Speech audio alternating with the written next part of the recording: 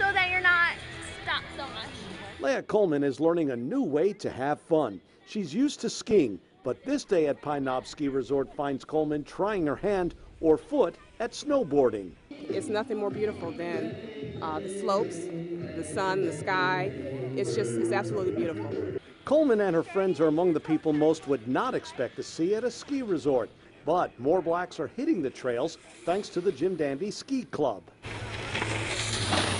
The club formed in Detroit in 1958. It became the nation's first ski organization for blacks after 3 college students found themselves in an uphill battle. So as they were joining the Wayne State Ski Club back at that time, they noticed that they were a little less than comfortable at the social activities after the ski events.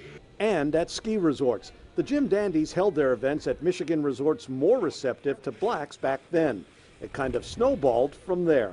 The Jim Dandy is one of 60 clubs that makes up the National Brotherhood of Skiers. The organization can be found in 43 cities with one goal: to promote skiing within the black community. I enjoy the rush, I enjoy the speed, I enjoy certainly being outdoors.